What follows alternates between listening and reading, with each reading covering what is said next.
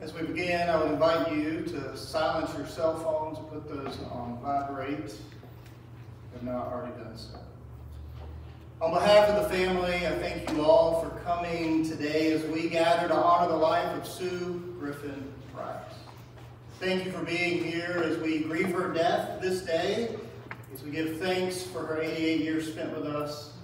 We worship our God for the victory that she has overcome in eternity. We are especially thankful to those of you who have surrounded Suzanne, Marshall, and the rest of the family over these last few days. Those of you who have covered them in prayer, which Sue would greatly appreciate. And I know that they appreciate your presence more than you will ever know. As we gather, may this time be a time of reflection, of grieving, of hoping, and of finding comfort as we remember this great moment. Would you pray with me? God who walks with us, today we come together to remember this one who loves you and us so very well. We are thankful for her faith that has encouraged us through stories, prayers, and presence. We are thankful for the ways that she sought to always encourage each and every one of us. In these moments of reflection ahead, help us to feel that encouragement yet again as we mourn her loss, celebrate the resurrection she has now experienced in your presence. Where there is sorrow, give us memories as we remember one who gave us so many.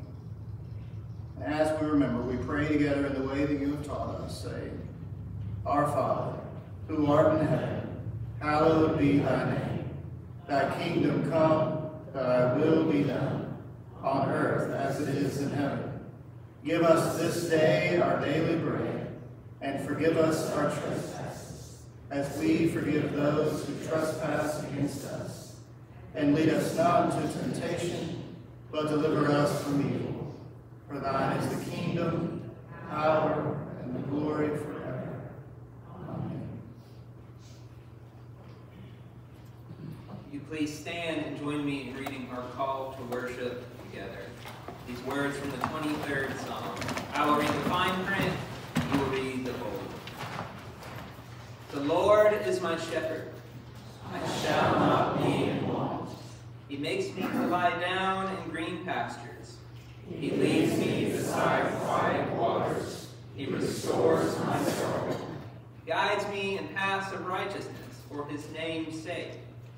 Even though I walk through the valley of the shadow of death, I will fear no evil, for you are with me. You prepare a table before me in the presence of my enemies. You anoint my head with oil, my cup overflows. Surely goodness and love will follow me all the days of my life, and I will dwell in the house of the Lord forever. I invite you to remain standing and join together in singing our hymn, number 422, Amazing Grace. I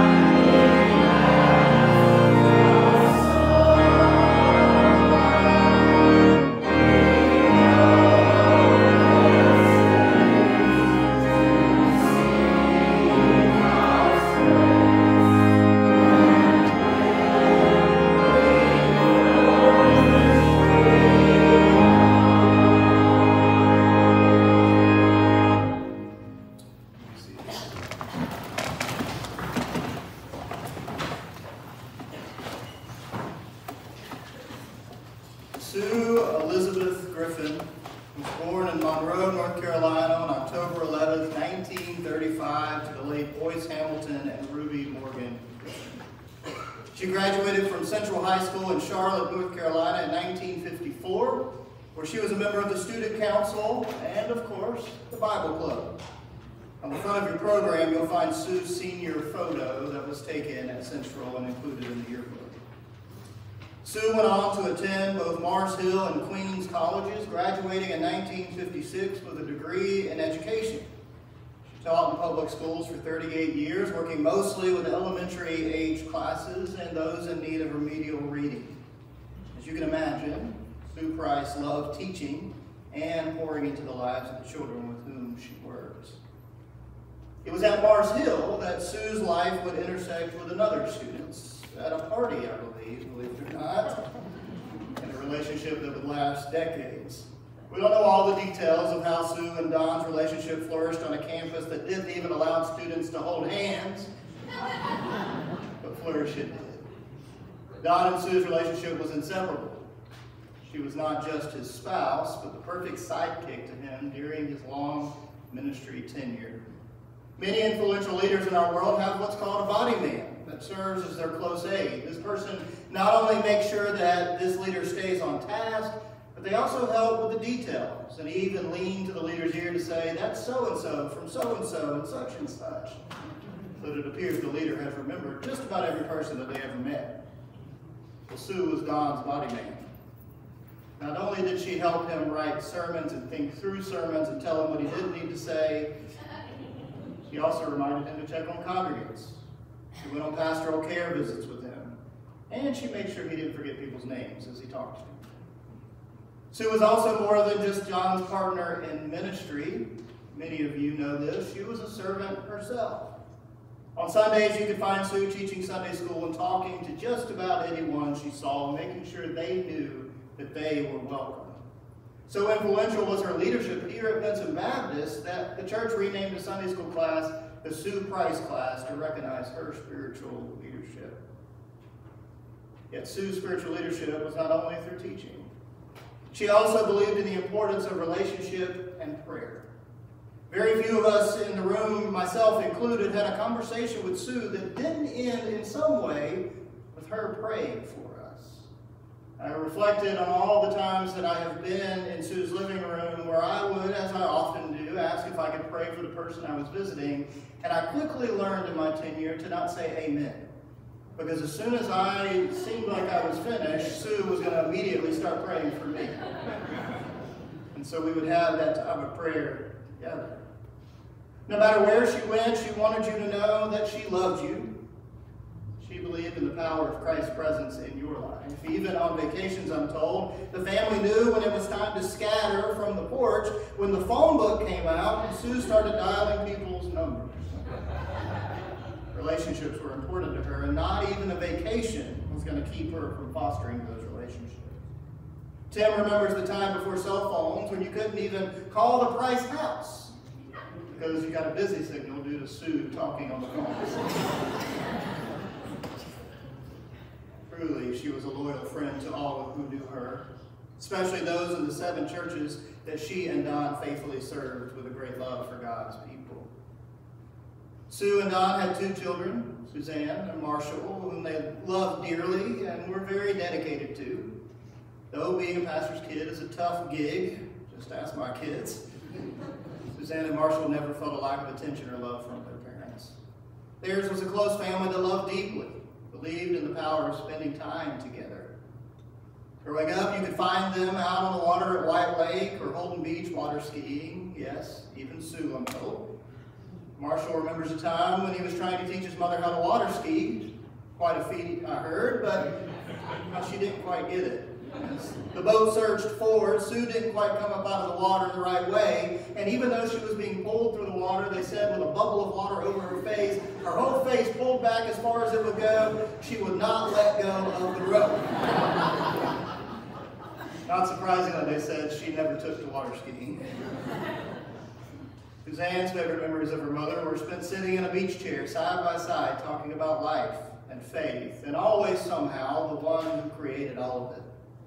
She says that her and her mother spent lots of time on the beach, so much that they were quite the sun goddesses as they sat there. Sue loved the water, and I'm told even kept getting out in the boat long into her golden years. The family laughed this week as they remembered the cheap pink visor that Sue would not dare get on a boat without. It didn't cost much. One of the granddaughters said she probably just bought it at the beach place down the road for like $3. But it also didn't stay on her head either. They laughed as they recounted the countless times that they would hear Sue exclaim from the boat, "Turn the boat around, we need to go get my hat." And they did. In addition to being out on the water, Sue also enjoyed playing cards, as some of you know, canasta in particular. She enjoyed entertaining. She enjoyed eating ice cream. She enjoyed spending time with her group of Methodist friends. She loved telling stories. There were few situations that Sue could not tie a story into from her own life. Our associate pastor, Will Raven, who led us in our call to worship, recalls every time he visited with her, she would remember all of a sudden that he was from the Asheville area. And then she would tell all kinds of stories about the Asheville area, asking if he knew so-and-so and such and such. He really did, and he's a little younger than most of her stories. But there was always a story to go with a story for Sue. One of the favorite stories to tell around Vincent Baptist comes from the Great Parsonage Fire that took place on December 31st, 1980. The Price family had gone out of town on vacation, as pastors' families tend to do after the holiday season. Sue, having felt strange about things, as she often did, decided that she was going to lock up her jewelry and other things in case something happened. Marshall put his guns in the attic space above the upstairs hallway just to be safe. Then, while they were in Asheville, I believe, at the Biltmore, I got a call from one of their neighbors that not only was all the lights in the house on, the house was on fire. Turns out that someone had broken into the house, and upon not finding what they were looking for, had set their front room upstairs on fire. The house might have been a total loss, I'm told, if not for Sue's grandmother's quilts that were in the room where the fire started, one of which is here on the casket today, that kept it somewhat smothered. I'm told that the fire was a defining moment for Son of Vincent Baptist for two main reasons I learned yesterday that I didn't know before. One was because Don had received some hams for the holidays, and instead of putting them in the refrigerator or somewhere else, he decided he was going to put them in the upstairs bathroom tub. So the firefighters, of course, checking every inch of the upstairs to figure out where the fire was, pulled the shower curtain back and saw a bunch of hams in the tub. I guess the folks who started the fire weren't looking for hams. The second thing I learned was as Tony Barnes made his way up the steep steps to help put out the fire, he hit the deck as the bullets that Marshall had not put above the attic started going off. Thankfully, just 2 walls were shot up and nobody was hurt.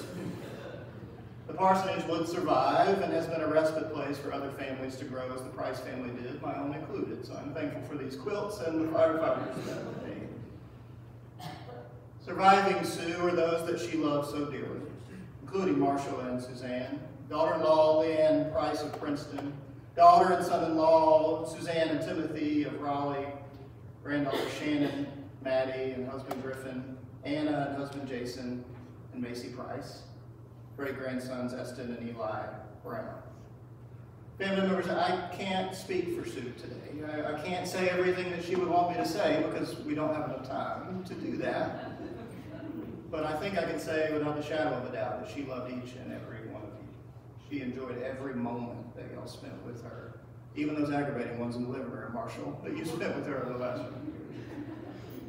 Congregation, I can't speak for Sue. We don't have time. But I think I can say without a shadow of a doubt that Sue loved each and every one of you. She met you for a second or knew you for most of her life. She loved you. I'm glad that we all got to experience Sue Price's warm love and the time that we spent with her. Because that's just who Sue Price was. A person whose faithlessness and loyalty do no bounds. It is my hope that though we mourn, we are able to celebrate that our lives intersected with hers and that we were, for a brief time, all loved so deeply. Now, while you'll hear a little bit more about her life and faith later in the service, I would be remiss to point out something alluded to already thus far that is critical to know about Sue Price. Sue loved Jesus. And not in a Sunday morning only kind of way where you look at the stained glass windows, maybe listen to some of a sermon and go home, but in a way that everyone knew that she loved Jesus with all that she had. I believe, truly, this great woman of God heard the words of her Savior on Sunday when she arrived in eternity. Well done, my good and faithful servant. And then I'm sure she gave Jesus a big hug. As we remember Sue today, it seemed appropriate that Sue's beloved Don be able to play a part in the service. Though he passed in 2016, thanks to technology, we were able to have Reverend Don Price read Scripture today. So, hear now these words from Psalm 90 as we continue in worship. Let me read for you Psalm 90. Lord, thou hast been our dwelling place in all generations.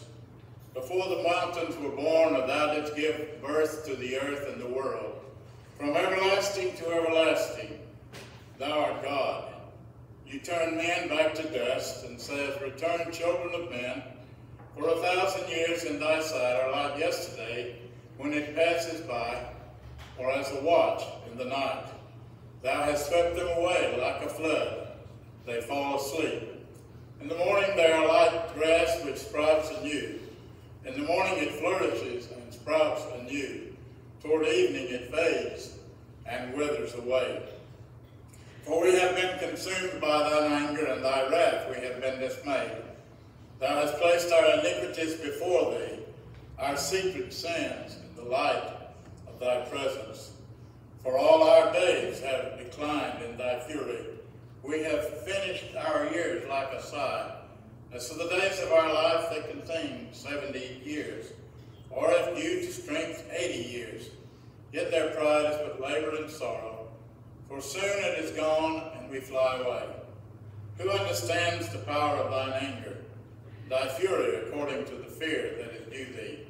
So teach us to number our days, that we may present to thee a heart of wisdom. Do return, Lord, how long will it be? And be sorrowful thy servants. So satisfy us in the morning with thy loving kindness, that we may sing for joy all the days of our lives. Make us glad according to the days thou hast afflicted us, and the years we have seen evil. Let thy work appear to thy servants, thy majesty to their children. Let the favor of the Lord be upon us, and do confirm for us the work of our hands. Yes, confirm the work of our hands. The word of God for us, the people of God. Thanks be to God.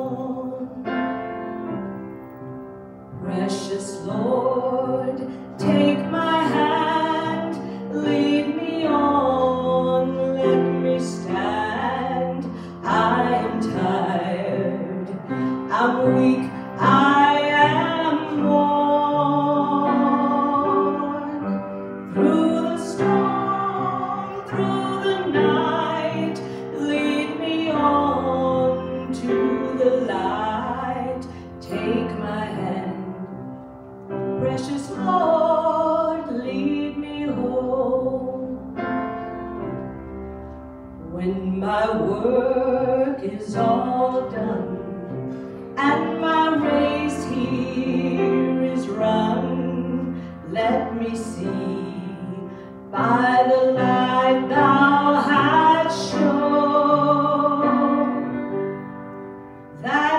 see so bright, where the Lamb is the light.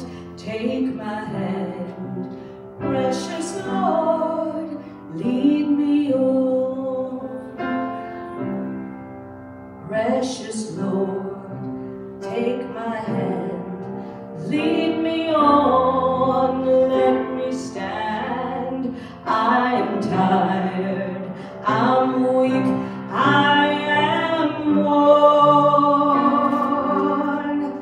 Through the storm, through the night, lead me on to the light. Take my hand, precious Lord, lead me home. Take my hand, precious Lord, lead me home.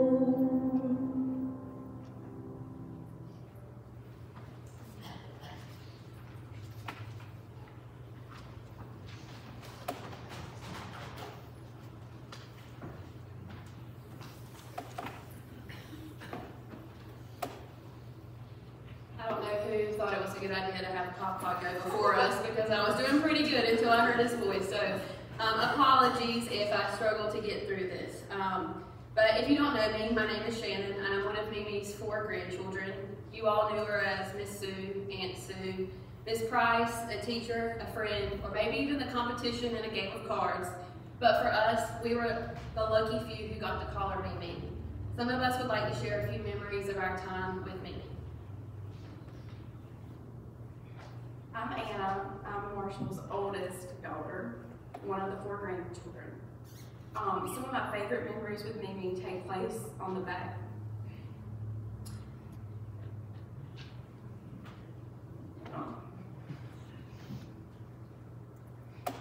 Take place on the back porch of our beach house at Holden Beach.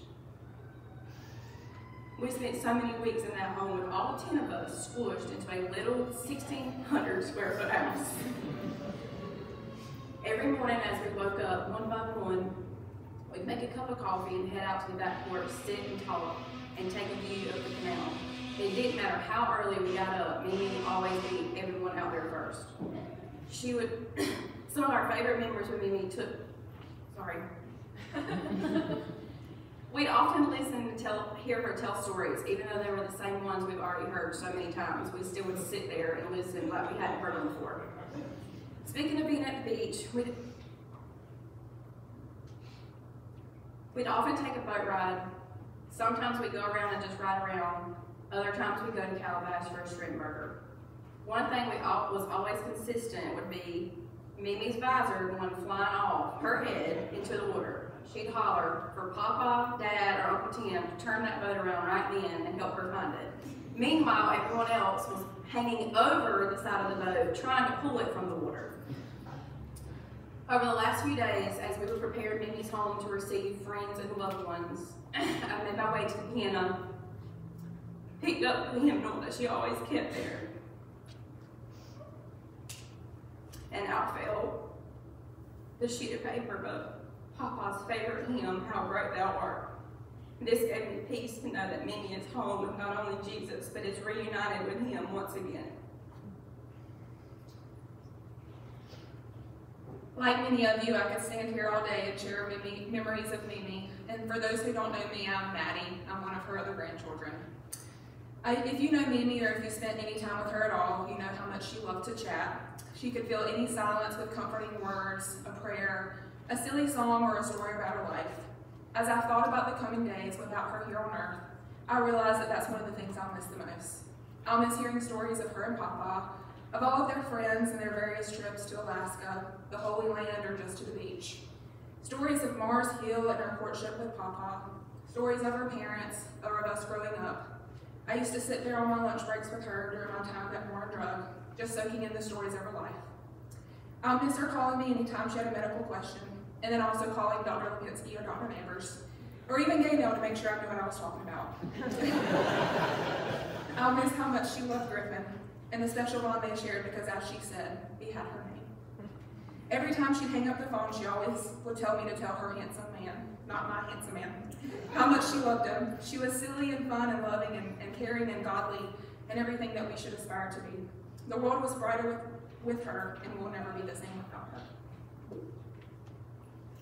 If you know her, you know Mimi was so full of life and joy. She did this thing where she'd in her room cheering things like, "It's Christmas, it's Christmas!" or singing silly songs like "If I Knowed You Wasn't Coming, I'd Have Baked a Cake." We have recently learned that she kind of made that song her own. She didn't sing it quite like it was, but Mimi had quite the sweet tooth. Her favorite thing was ice cream. She'd easily forego any meal in lieu of ice cream. When she grew up, she wanted to work in an ice cream shop, although I'm not sure how long she would have lasted because she probably would have eaten a lot more of it than she served. I guess you could say Mimi passed along her sweet tooth to us grandkids too. I remember being at Mimi and Papa's house when I was sick and her giving me a bowl full of raw cookie dough to help make me feel a little better. She must have kept a log of cookie dough in her fridge at all times for emergencies like these because she always seemed to have it at the best of times. It's no wonder that most of my childhood, if I got sick or if I got in trouble, I'd cry and say, "I want my Mimi." Not only did she instill in me a love for cookies and cookie dough, but also a love for reading. From the time I was born until I was able to read on my own, she would read to me. As I got older, she would always make me practice reading. I have vivid memories of pouting while she made me listen to my Hooked on Phonics tapes. While I may have pouted then, I'm so thankful she instilled in me a love for reading at such a young age because it's one of my favorite hobbies now. She joked that her reading to me was, and I quote, "the reason I'm so smart." I'm not sure of the actual correlation between someone reading to a child and their later intellectual ability, but she made me who I am in so many other ways. I know I speak for all four of us when I say Mimi was instrumental in shaping us into the women that we are today. Although I'm not always good at showing it, she taught us patience while she sat through hours of awful dance routines that Anna, Maddie, Macy, and I would choreograph at the beach without complaint. She taught us joy every time she'd walk into a room singing, even though she didn't necessarily have the best singing voice. Papa used to joke that the Bible doesn't say anything about singing well, but it says to make a joyful noise, and that is certainly what Mimi did. She taught us faithfulness in so many ways. Faithfulness to one's husband, faithfulness to others, to the church, and to God. There wasn't a single phone call I had with her, even when she was the one sick and in pain, that she didn't end the call praying for me. I can go on and on, but I'll end on this one. She taught us how to love. Mimi loved hard, that's for sure. She sure did love some ice cream and her dog Molly. She loved a long white sleeve t-shirt, jewelry, and the color yellow.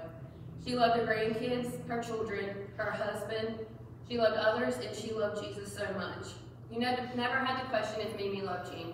She made it very evident. If you ever got a phone call from her, and boy did she love that phone, you could feel the love radiating through the call. If someone missed a Sunday at church, she noticed and would call, not to convict you for missing a day, but to make sure that you were okay.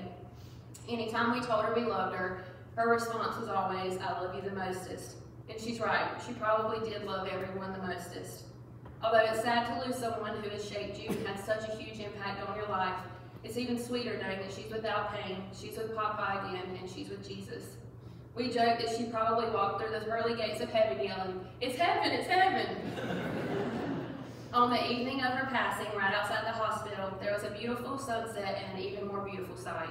An ice cream truck parked right by the hospital. The perfect message from Mimi that she's happy and where she's meant to be.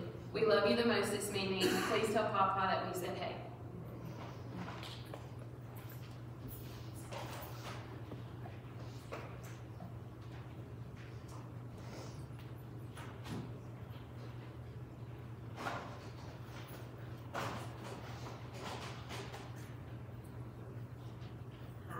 Today is truly a celebration of life for Sue Price. Family, like everyone has said, has been very important to Miss Sue. Even though she was an only child, it was very important to her to instill in Marshall and Suzanne how important family is. She also instilled the love of family in her granddaughters. She loved a party, a get-together, and any time she could spend time with her beloved family. She loved to entertain and wanted all of us to be on our best behavior when company was around. She had the talent to set the most beautiful table, knew how the forks and spoons and everything went very prim and proper. I remember a time when we had company and Miss Sue asked him would he like to bring some ice to the table. What do you think Tim Tart did? He did not use an ice bucket that was left in the kitchen. Instead, he got a cooking pot with a handle and set it in front of Miss Sue.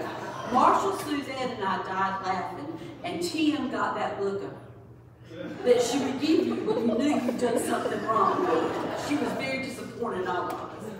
Miss Sue was a fabulous storyteller. She loved to talk about her life growing up in Charlotte, how her aunts and uncles loved and cared for her like she was her own. And like Shannon had said, Miss Sue did have many names. She was known as Sue, Mother, Aunt Sue, Pastor's Wife, Teacher, Friend, Card Sharp, Mimi, or Memer, as Don called her, but the most precious name to our family would be Prayer Warrior. One of Miss Sue's legacies was her phone ministry. It was truly a gift from God. She always knew when you needed a phone call and a prayer. Her calls and prayers meant the world to a lot of people, and I'm almost positive that many of you have received a phone call here today to offer support in the good times and the bad times and pray with you. In fact, one of the girls told me about a couple of days before she died, she asked her family to gather around her and she prayed for them. What a prayer warrior. Friendships also meant a lot to Miss Sue. She set an example of how to be a friend to Marshall and Suzanne. Her closest and dearest friend is Aunt Shirley, who lives in Charlotte. Aunt Shirley and Miss Sue had been friends since grade school. She had another close friend named Billy. There's no telling how many hours she talked and giggled with Aunt Shirley and Billy. Distance didn't matter to her. They were her friends. She was a Christian woman with a heart for God and took the role of a preacher's wife seriously. She was a very important part of Don's ministry. She would help Don in planning funeral arrangements, services, and sometimes sermons.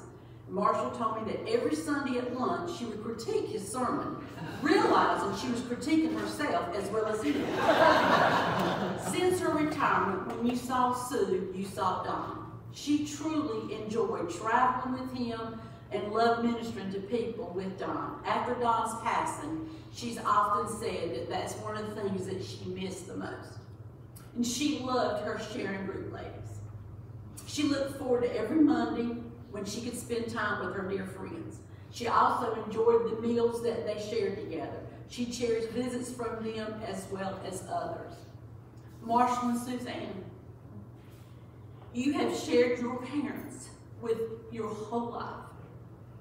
Being preacher's children, there's lots of sacrifices as well as rewards. One of the rewards is being the first in line at homecomings.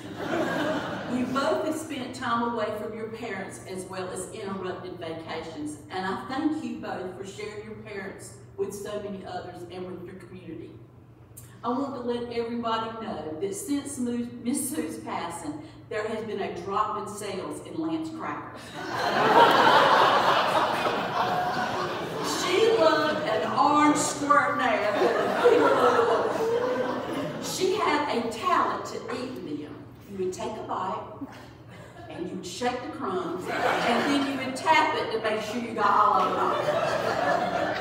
When taking her reclining chair apart, we found orange cracker dust everywhere. Thank you, Miss Sue, for being a Christian role model, not only to your children and grandchildren, but to your community. And thank you also for the precious memories.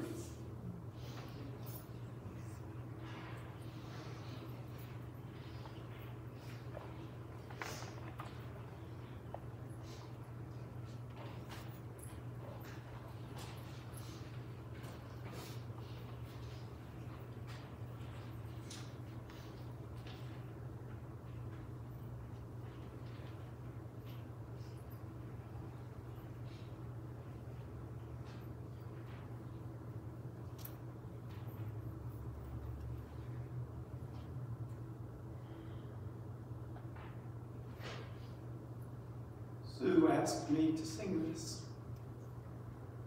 We'll see how it goes. The song is entitled Charity by Ken Gullison.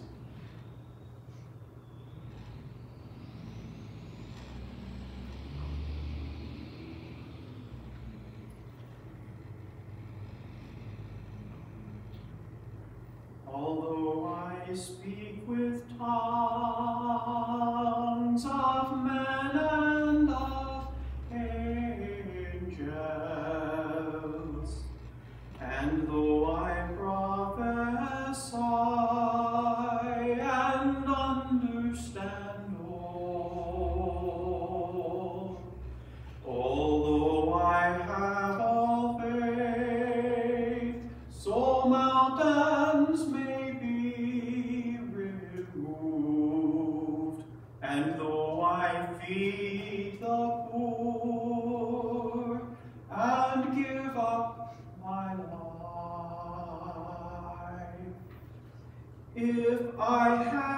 charity, if love does not flow from me, I am nothing. Jesus, reduce me to love. Jesus, reduce me to love. Love is patient and kind. Love is not envious, not proud, but gentle and meek. Seeks not its own way. Love sings when Jesus prevails. Believes and endures all things. Love hopes and bears every wrong. And love never fails. I have not charity if love does not flow from me. I am nothing. Jesus, reduce me to love. One season I was a child. I spoke and I thought as a child. But when I turned to a man, such ways put aside. Though now we see through a glass, yet then we shall see face to face. Though now abide faith and love, the greatest is love. If I have not charity, if love does not flow from me, I am nothing. Jesus, reduce me to love. Jesus, reduce me to love.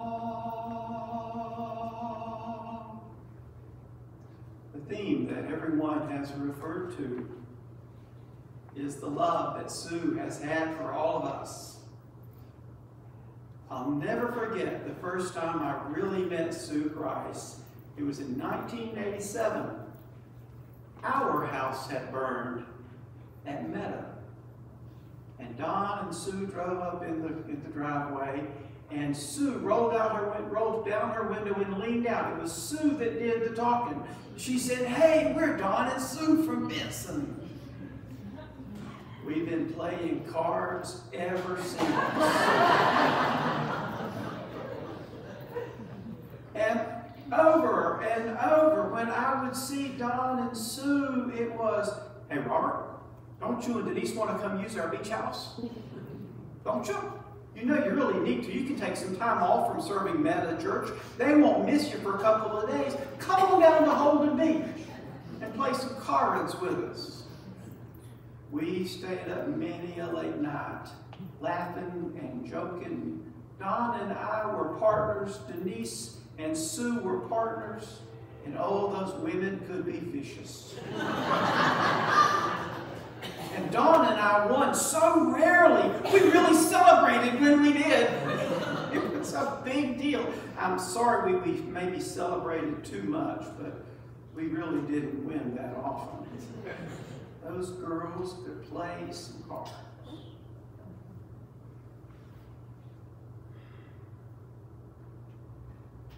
I want to share with you all that I'm trying to break a bad habit. And I hope you'll help me do it. My bad habit is that when I talk about people who have died, I use the past tense. Well, Sue was. Don was. Scott was. That's a bad habit. Because Jesus said, "I am the God of Abraham and Isaac and Jacob." When God created us, He created us eternal beings. When God created us in God's image and breathed into us the breath of life, we are like God. We don't die. We may abandon our bodies when our bodies can no longer contain our spirits, but the essence of who we are lives on with God. So if you hear me say, Sue was, slap my hand, or my face, or someplace, that it'll hurt really well, and get my attention, because I'm trying to get in the habit of saying Sue is, and Don is. Because we don't die. It just looks like we do. And of course, what we see with our eyes feels like the truth. It feels like reality. But the truth is we are eternal beings. Aren't you glad? Aren't you glad?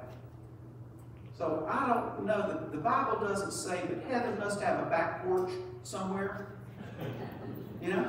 I'm looking forward to sitting on that back porch. Never forget one day Sue was talking about her rocking chair on the front porch. Had rotten legs on it. And she couldn't sit in that rocking chair anymore. And I thought, that's easily fixed. So I got her another one.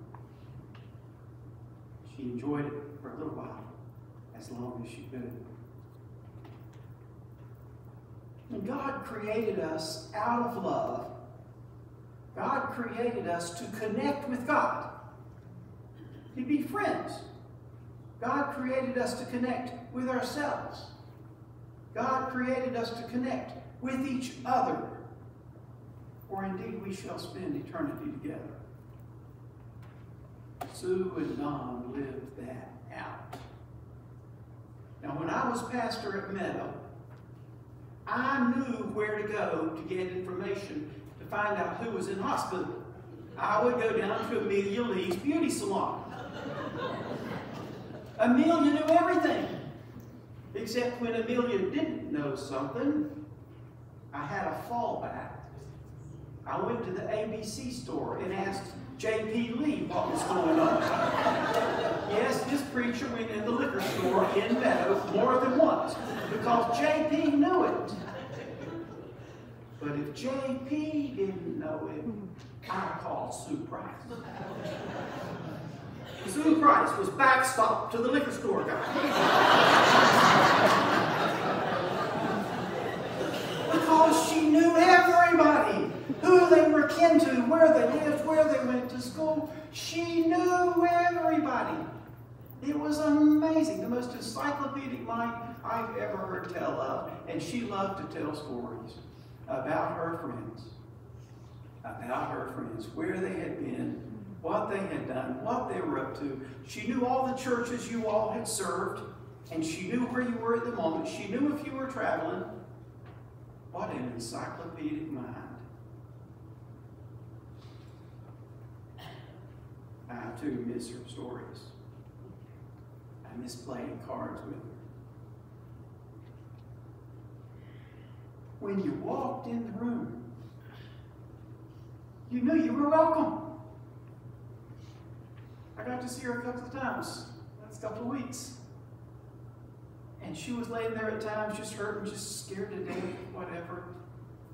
And I walked in and she looked up at me and she'd smile. She'd say, "Hey, I'm so glad you're here." And I knew it because I could feel it. And it was the same when any of you visited her, wasn't it? You walked in the door, she was glad to see you. Glad to see you. And as a pastoral counselor, I work with people who are more religious than others and some who are less religious than others. When I visited Sue, I said the 23rd Psalm. She said it with me. Last couple of times I saw her, I sang it. This week I invite her. You all know that song, "There's a land that is fairer than day. And by faith we shall see it afar, where the Father waits over the way to prepare us a dwelling place there." Last Monday, she was having just a really tough day. I just started singing that song. She sang with me. She sang with me, and just as we got to the chorus, she drifted off and went to sleep. As a Christian, she knew where her hope was. She knew, and she was able to be comforted by God's word and by prayers and by scripture. You all have talked about Sue praying for you. One of my favorite things to do as pastor at Pauline Baptist Church, where I've served since I got sick 13 and a half years ago. I think I stayed all this time because of Sue. But anytime Sue was able to come to church, sometimes with Martha's help, anytime Sue was able to come, I'd ask her to pray for us. We'd give her a microphone and she would bow her head and she would pray. And it was just a holy time. Every time she prayed for us. She was so grateful to be able to be there. And grateful for the blessings she had received. And what a privilege to bless all the rest of us by praying for us.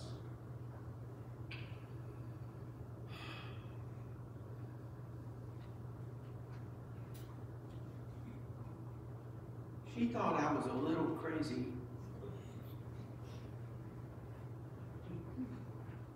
Because whenever I do funerals, I like to talk about pirate movies. Sue used to think that was weird. Can't imagine why. But she appreciated the sentiment because I have noticed that in every good pirate movie is a treasure chest.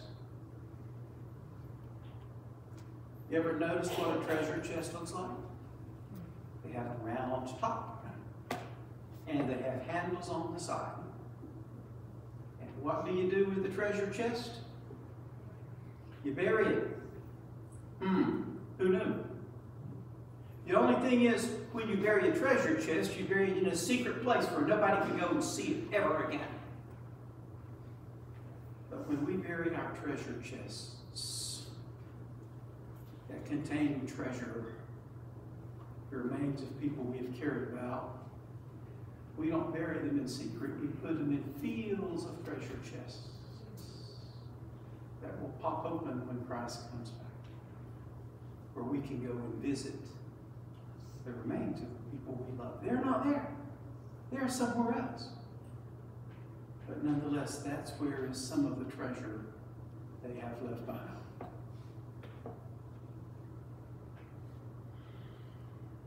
My dear Sue,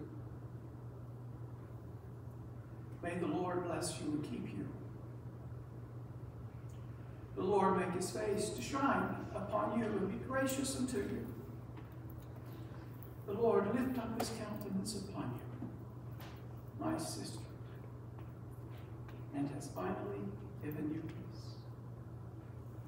I bless you, and I bless you, and I bless you. In Jesus' name.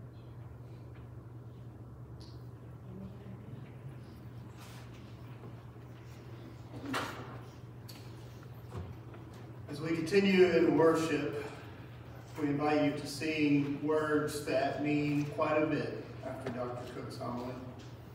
So if you will, join us in standing and singing hymn number 447, Because He Lives. So let's sing together. Because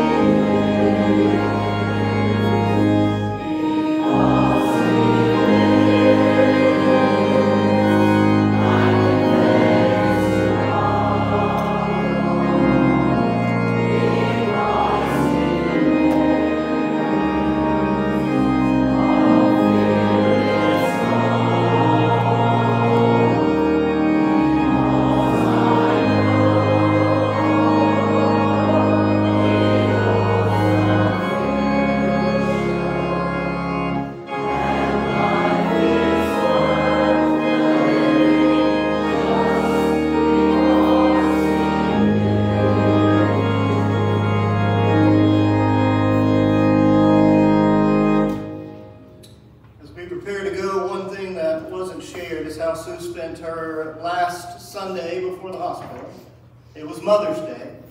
We didn't get to see Sue very often here at church because of her health. But that day at our 9 o'clock service, Sue wheeled right in with her family. She celebrated Mother's Day. She went and had lunch. And the next day she was in the hospital from which she would not leave. Sue spent her final Sunday doing two things she loved, worshiping Jesus and spending time with family. And on that day, I preached a sermon, the last of 6 sermons on the prodigal son, talking about how the Father celebrates and calls for celebration. And I think we can all draw hope that Sue is in the presence of that God who loves with open arms, who loved her deeply, and they are throwing a party. So we are thankful that we, though we mourn, can celebrate, can share stories, can have a party attitude. Because Sue Price is not here. She has risen. As we prepare to go to conclude this time of worship with a short service of internment at Roselawn Cemetery, I invite you to hear these words of benediction. And then you will hear a recessional when they ring those golden bells by the Price family friend Ann Warren, who also played the same in Don's service in 2006. Family, I invite you to sit. The rest of you may remain seated. Hear these words of benediction. May we rejoice in God's promise of love, joy, and peace. In God's mercy, may we see the darkness of death turned into the dawn of new life, the sorrow of parting into the joy of heaven, through our Savior Jesus Christ, who died, rose again, and lives.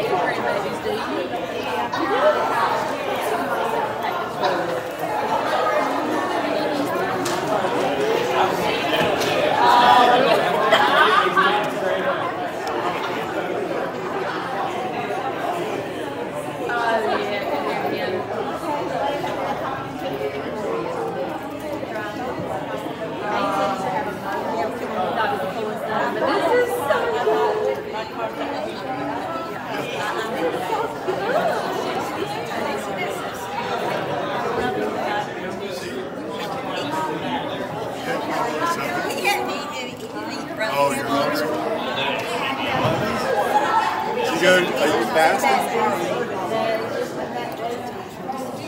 Not the